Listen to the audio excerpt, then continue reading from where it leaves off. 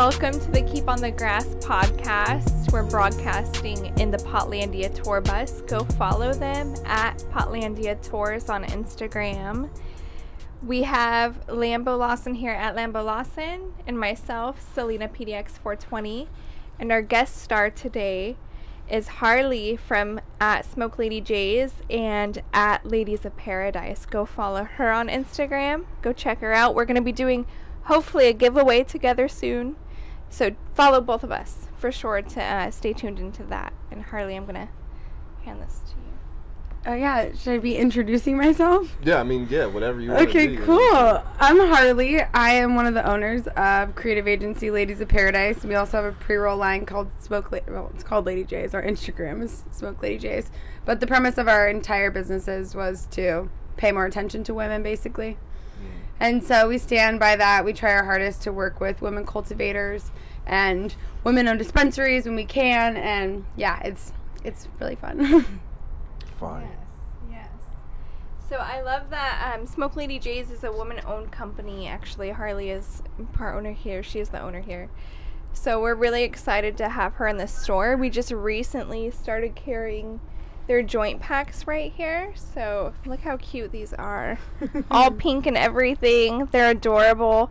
We have a cute little video on our Instagram for them being in the store now. And we're really excited to have them. In fact, we're smoking them on the bus right now. Right now. We have some questions, of course, for you, Harley. I'm ready for them. First of all, how old were you when you started smoking pot?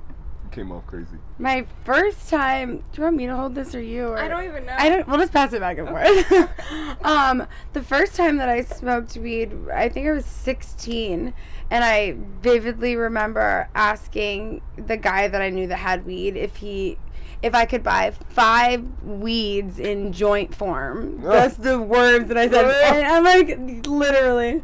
And he was in the car with like 4 dudes, and they all just busted up laughing, and they're like, "Oh, you don't order weeds for one, and also in joint form? Like, who the fuck do you think we are?" Right. But they rolled us joints, and they gave them to us that way because we really wouldn't have known what to do with them. But 16 for me on that one. Damn. All right. You could just kill that. So was it just you and a bunch of females, or did you have guys? Me and one friend. It was one girl. Oh, well, yeah, of course you were getting your J's roll. Well, yeah. Did he teach you the vernacular? Because I don't even know what you asked for. What did you end up buying? He gave me 5 joints. So was there a 0.5 in each one? I have zero idea. He charged me $1 amount. It was just a transaction. I was like, so do we do like a handshake and I slide money into your hand and we walk away casually? So I guess my question is, do you remember whether or not you were either beat or given too much weed? Oh, I'm sure he gave us a great amount of weed. He was a good friend. Cool. Yeah, I totally trust him. Cool. All right, shout out to you, man. Nick Tesco. Because now she has her own Lady J company where they're still rolling them for her. Thank you.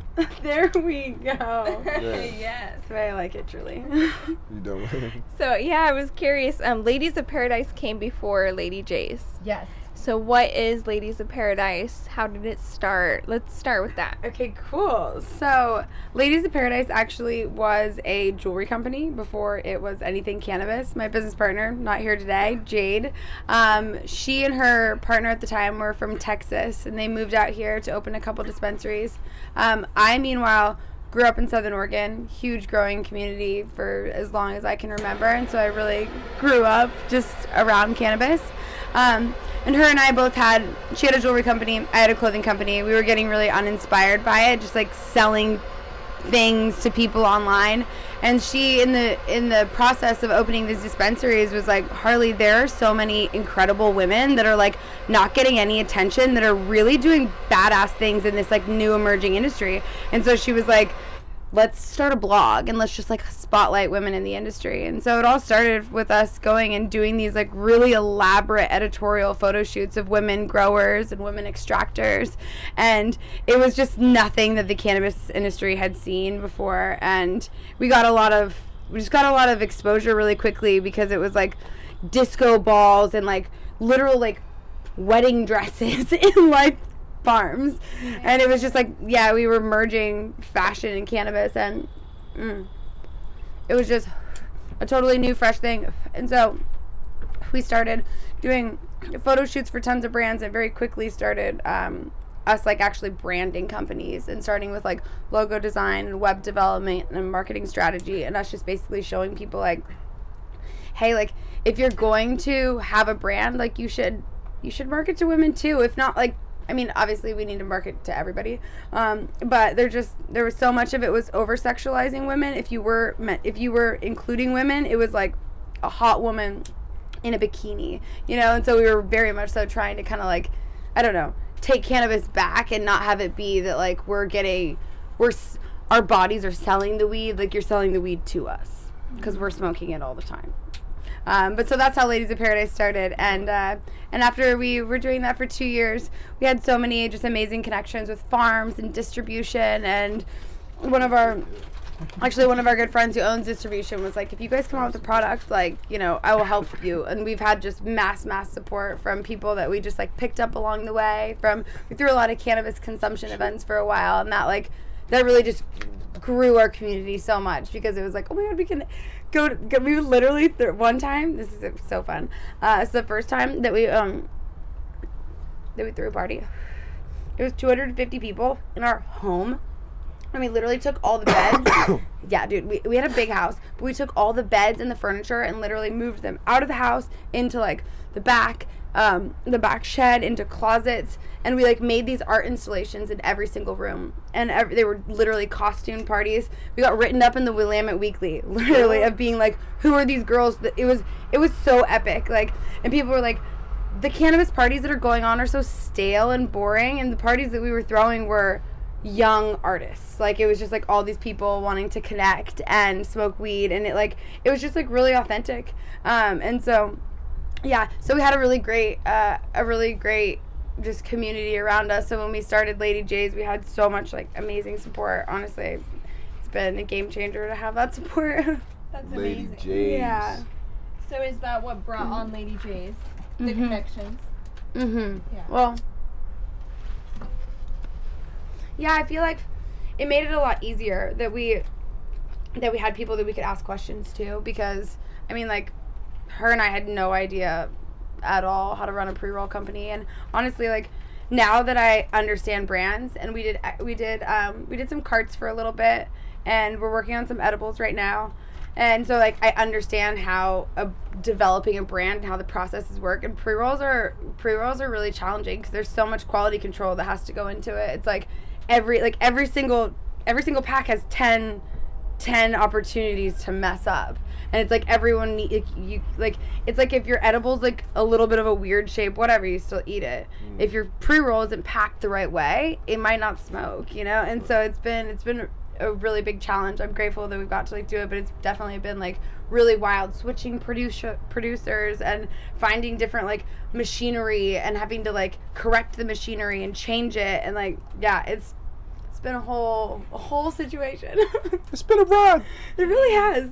Dang. Yeah. And how long did you think about making the company before it actually came out? We really only talked about it for like 3 months. Probably even less than that, honestly. Jade and I are both really like get up and go kind of gals, and so like when we get an idea, we just like try to go for it. And we had like people that could produce it and people that could supply flour and distribute like immediately, so it moved really quickly. That's great. Yeah. That's great. It was really awesome. How many strains do you have in production right now, like on the market? We have more than we ever have had right now. Ever? Yeah, there's like 23 strains right now. Yeah. Because normally last year we had two big farm partners, and we ran into a problem of selling out all the time. We couldn't keep up. Right. And so this year I sourced big problem. I know, right? But it is a big problem. Great because problem, yeah, no, definitely like, a big problem. If you can't supply to the dispensaries, and then the customer can't buy it, then they switch to another product, and then they love that product. Yeah, it's like a funeral. Yeah. It's like a 10-second funeral for that company's like product. It is. And so last year was so crazy, and then we went into like, you know, everyone's out of weed right before harvest, and we're like, we literally have no weed. We're completely sold out. Like, what do we do, you know? So this year we sourced way more flour, and that was something that we usually only had like 6 to 8 strains, and so many different dispensaries would just like want variety. So I was like, okay, I'm gonna like work hard this year to like get many more farms that we're working with, and all getting flower coming in at different times. So we have like a wide variety to choose from. Dang. Yeah. That's dope. What's your favorite out of all the Lady J flavors? Forbidden fruit is definitely my favorite. All right. It's such a good strain. It's amazing. It's from Million Elephants, which is like one of our favorite like family-owned farms, and You're not the only one really to tell me close that with them. today. Somebody else. Dude, told me they're their favorite strain is the Forbidden best. Fruit. It's so amazing. And like, I mean, I'm also crucial to just Millions Flower in general, because that was our farm that we were doing like some trade work for them, so we were there from like planting to harvest and getting to like be there with the plants every step of the way. So like that's like our favorite farm that we work with because of that. The one I got from you guys, we actually don't have in the store, but I like a lot. Elephant crackers. Mm-hmm. Yeah, that one was really good. Oh yeah, dude, Million strains are really good. Fire. You got anything else in the works, when it comes to the cannabis companies, or are we expanding from pre-rolls? Yes, so we're actually working on some Oklahoma deals and some Colorado deals in California right now, which is super exciting. But it's just like, you just have to find the right people, and that's like what's hard. It's like there's just so many people to work with nowadays, and so much just like money that's tossed around, and and especially too being like young girls, we've been offered like the worst deals over and over and over again, and so now we like understand that like, oh my gosh, you can't just like trust people when they tell you like they're gonna do this for this. And so it's been a journey, but we have those 3 states that hopefully will be in very soon, and then also we have an edible company called Venus Electra that we're working on right now. That's what we want to hear. Dude. Cutthroat stuff. Hell yeah. What's this edible? What is it? Gummies? Yeah, it's honestly like, we're starting with CBD and CBG, and CBG's hot right now. It really is. Shout out to you. And so we're doing those gummies first, but we're like, okay, if we're doing this and we're setting up the process, like we might as well have a THC option as well. Haven't exactly figured that part out yet, but it's in the works. And you said it's going to be called what? Venus Electra. And we're going to have that at Grass Cannabis 620 South 7th Avenue. We're probably going to debut the product or whatever. I don't know. Exactly. I don't know. I could just be spitballing here. I don't know. We're probably going to have like a big vendor day when it comes out. There we go. I'll be there slanging them. You know what I'm saying? That's sick. So I have to ask this question because it's my question to ask. All right, what's your question?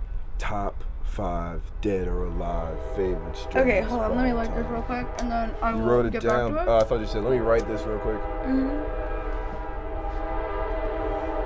Okay, so I started with Forbidden Fruit. Okay. No particular order, though. You don't have to, like, for sure. But another Million Elephant strain that I am obsessed with is Blueberry Muffins. Okay. And then I love Tangies. I love Agent Orange. Really, like Tangy, Tangelo, any of those real citrusy, like, yeah. And then GMO cookies. It's been a new fave. Yeah. Okay. You gotta have different weed for different things. Oh, you know hell what yeah. I mean? I just never want what sativa throws out. I never want to feel like...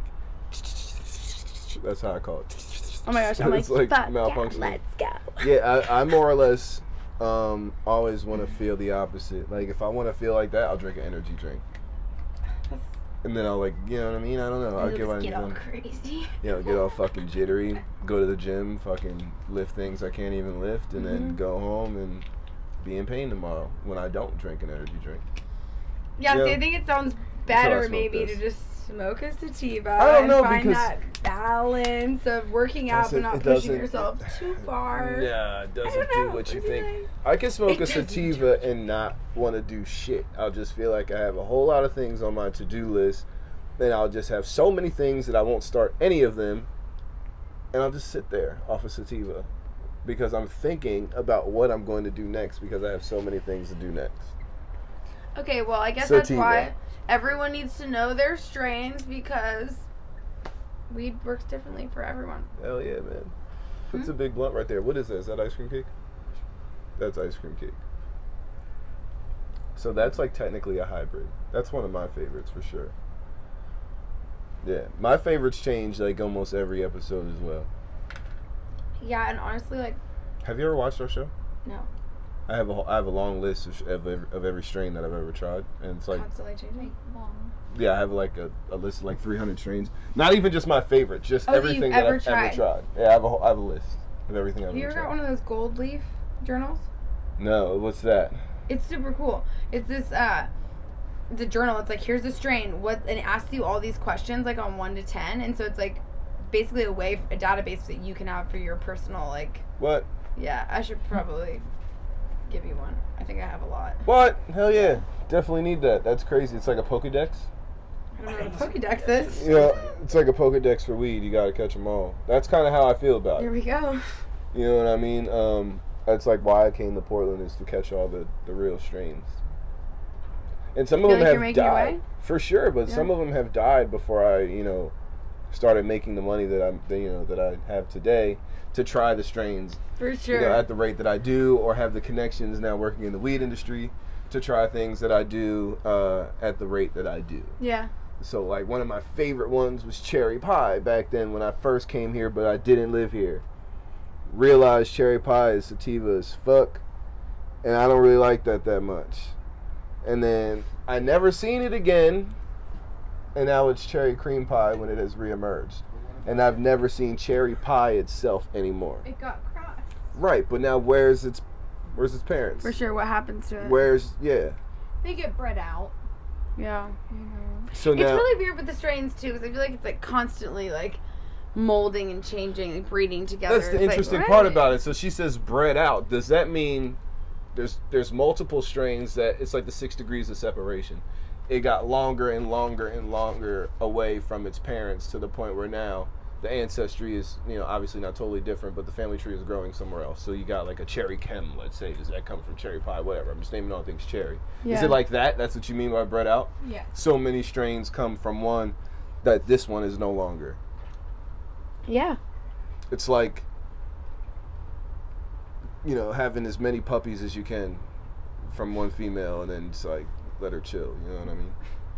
Well, I mean, it does seem weird because it's like, it's not that they're like gone. I feel like people just go with trends, and it's like that cherry pie turns into a cherry chem, and everyone's buying the cherry chem, so cherry pie just stops being grown as much. Right, but I've noticed things. But it's still like around somewhere. Working in the game, I've noticed things go away seasonally, like I've said on other episodes, and sometimes permanently.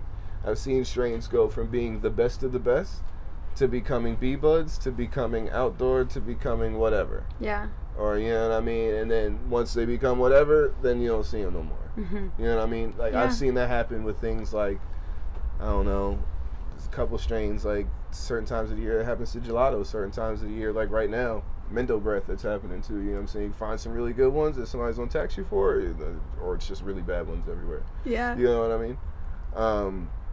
So I say that to say, like, when does it end? Like, when can somebody ever say I've tried everything for this Pokédex to even... You can't. Mm-hmm. And also, too, on top of that, people name things different names, and then they go into the market, even though they're the same thing. Yes. Right. So it's like, who really even knows? Even not to say, too, like, you name it something, and then you crossbreed it with something, and then the original is still different, so then that crossbreed isn't even the crossbreed you think it is. Like, I don't even know that. Like, I feel like at this point, it's so all over the place. Right. This is an ice cream cake. This is vanilla cream pie. It's gotta be. No way. About to be real high here. Way. Oh, yeah, it is. It's gone. I labeled it differently then, because this is vanilla cream pie. No, you didn't. I had to have. No, you didn't. I had to have. No, you didn't. Nah, no way. No way. I mean, it's my weed. You know what I'm saying? It's whatever. It's my bud. We smoking out here. Smells like vanilla cream pie. But anyway, Miss Lady J, where did the name come from? Why Lady J's? Even though, like, I get it. Well, actually, my business partner came up with that one all on her own. I had nothing to do with it. She can't. Actually, that's a lie. I mean, she did come up with it on her own, but we had a different name that we had in mind at first. I can't remember what it was. She came up with the first one and this one, but for some reason we couldn't go with it. Oh, another brand came out like right at the same time, and so we had to change it. But we ended up liking this more. But I imagine like Lady J. Yeah, just like it was probably such a good name you guys questioned if it already wasn't a thing. Mm-hmm. Yeah. It's even like 4 and 4. 4 letters in lady, 4 letters in J's. Totally. It's perfect. It does. And like Jade's name is Jay, so it's kind of fun too. You know? It's pretty dope. Yeah. It's pretty dope. Hell yeah. You make music too, don't you? I do. Tell us about that. Okay. Yeah, let's know what. I'm in a band called New Constellations with my best friend Josh, and I'm a vocalist. I play synth and like electric guitar like during our sets, but really like Josh is creating the music and I'm like writing the melodies and the lyrics and the vocals, and I feel like we're a really great team together. It's super fun. He actually recorded like my first song that I wrote on like acoustic guitar when I was like 14 and he was 16. Fire. And we actually like weren't really that close for a long time, and I was a solo musician for a long time, and then I moved up here to Portland and wanted to be in a band, and he was like, I think I should be your band. And so we've been working on this for a while, and we actually just came out with our first single at the beginning of the year, and it's been doing really well on streaming platforms, which has been really fucking exciting. And Portland's, as I was saying to you earlier, Portland's just so supportive. Like, I feel like people really love to see people doing things, and also really like to see people that are, like, excited to be doing things. Right. And, yeah, so... Supportland. Yeah. Supportland. People call it You're that. making that up? Okay, I've never heard that before. So, I thought boom. I haven't heard that either. You never heard that? No. So I said it to somebody thinking I was making it up. Okay, so you did. And then somebody said to me, reality. I thought I made it up. And then somebody said to me, oh yeah, they say that. Now this person could have been jelly at the fact I think that they were came jealous. up with it. I've never heard that. I've never physically heard it, but I said it to somebody to a lot another of time people. and they said, oh, they actually call it that. Never. Oh, I've really? never heard I think that's a you thing. Well, now it's a us thing, 'cause we're all gonna We're all say gonna it. call it But Supportland. Supportland. Supportland. Okay, yeah, we need to have a Supportland party, Supportland party. right? That will be our like vendor day with Exactly. you. Portland. Right. Portland vendor day Vendor coming Day. up and giveaway as well. Right. Portland. That's fire. Love it. Yeah, the lady just tried to strip me of my glory and say, "Oh yeah, I heard that before," No, I think but I she's never just heard it jealous. come out of somebody If else's you've heard mouth. it before, comment below and tell us. Yeah. Watch it be so yeah. many comments like, "Yeah, I've been saying that shit." Okay. Watch, and I then don't think everybody so. would be like, and I still wouldn't believe it. I'd be like, they're just trying to comment. Just you never commented before. We know what the truth is here. Yeah, Portland's all we all you. know this trifecta. Well, this weird. There's 5 of us in here. But you can't see that. You know what I'm saying? I'm getting really high. Yo, so am I. Burnt out. Are you hitting these? Are you hitting this, man? He didn't, You hitting this, man? but he needs to. So we got purple punch and we got lemonade here. Yes. I'm gonna be a little bit more vocal. I'm gonna get off of my weed kick right now and be a little more vocal. All right, cool. We got lemonade and purple punch. The lemonade is 18.56% THC. Then the purple punch is a whopping 21% THC. I just smoked both of them. Both of them are great. This is the first time I'm smoking the ones that we have on our shelves. Like I said, the first ones I tried were not on our shelves. And they were pretty damn good. I like to think my stuff is better. Because, Whatever. you know, it's exclusive. She gave it to me. We tried it. You know, you didn't try it yet. But you can try these 3 flavors at Grass. I know I'm holding 2 and I said 3, and that is not a mistake, ladies and gentlemen. This is purple punch, this is lemonade, and we have strawberry guava. Back at the crib, and you already know what I mean when I say crib. I mean 621 Southeast 7th Avenue. That is Grass Cannabis. You lighting that one, you hitting this one. A lot of blunts in the building, baby. Selena, get back to it. We're gonna figure out what we're smoking on this, and then I'll update y'all. What's this one? All right. How What's much this time one? do we have? Okay. So, 5 minutes left That was here. it. That was sick. Real quick, Harley, if there's anything else you want to plug about you guys, let us know. This is Gosh. Anything else that I want to plug? God, that's a... I feel like for some reason we don't have a ton of stuff going on right now. I mean, normally we would be having like a huge party every 3 months, but COVID has really shut things down in that way. Okay. And this is an awful answer right now. She's high as hell. But I'm like, I feel like we've went over, you know, all the good shit that's going on. I mean, we touched all the bases pretty quickly. yeah. Yeah. That was good. We're getting good at this. Good. Or we could just be so high that we think we like did such a good job covering all this shit, and like we'll watch it tomorrow and be like, that's probably what's gonna happen. Is I'm gonna be like, are you kidding me? This was the most important thing you were supposed to talk about, and you just didn't. you ever argue with somebody, leave the argument, and then think of other points later, then you just want to call them back and be like, by the way, I would have nailed that's how I that feel. argument, Right. but I didn't. I came up empty like this answer. That's ice cream cake. Okay, so Right. so what was that? She says right. It is. So, Right. I just wanted to thank you for being part of season 2, episode 1 on the podcast. We didn't get canceled yet. Me. Absolutely. So yes. fun. Yes. You guys are amazing. And like I said before, we were talking before this about a possible giveaway here soon, and hopefully we could do a vendor day. I mean, we have an outside stage, we have a parking lot. It's COVID friendly, you know. So Hell we'll yeah. set something up. Dude, so shout out to Astro for the last event too. Before we get out of here too quickly, like that event was crazy. Crazy. We got a really nice limited edition T-shirt. That's just on sale, limited time. Like obviously at Grass Canvas. Just a few left, yeah. Only a few left. People were crowd surfing at our show. Dead ass. That's It was not an that exaggeration. Were you big. playing? No, it was At the next Fire one Nuns. he's playing. Yeah, I'm playing in July. So yeah, the Fire Nuns were Wait, playing. okay, just fill me in on all this after. Dude, Okay. even if you want to set, Yeah, I would that's love something we that. can work out. Yeah. Yeah, hell yeah, hell Yeah. yeah. When are you playing? I'll play at that same show. July In 2nd. July. Yeah. Oh, the 2nd. July Okay, 2nd. coming up. Fuck yeah. Hell yeah. You know what I'm super saying? not. Plan to see Come us to this both on party. stage. Yes. But yeah, motherfuckers were crowd surfing, dude. Like literally, no exaggeration. Towards the end of the night, That'll be Literally. me, dude. It was At your so show. crazy. sick. Hell yeah. So crazy. And there were so many more people that showed up than we expected to. People want to party right now. People are like, come on, let's hang out together. No exaggeration. I'd say maybe 200 to 300 people. Wow. Just like throughout the night, even, but I would Throughout say the night, like I think it was more than that. I You think think at so? one time there was 250 people in the parking lot. Fuck yes. enough Yeah. to Sorry crowd if I'm not surf. allowed to come Enough in to here. crowd surf. No, hell yeah. Okay. Yeah, you're fine. Shit, yeah. We crowd Okay, surf. good. Yeah, enough to crowd surf. Yeah. And like that person was like, coming at me fast. that person was sturdily floating. I mean, he was good. Yeah. Yeah. He crowd surfs all the time. But yeah, thank you. You know what I'm saying? Yes. Grass Thanks for Cannabis, being 621 Yeah. Southeast 7th Ave. Thank you, Lady J's, for coming through at Smoke Lady J's, the face of Lady J's. We got a lot of work coming up. What'd you say? The second face. Oh yeah, it's a joint One of thing. two faces. One half of Lady J's. Sorry.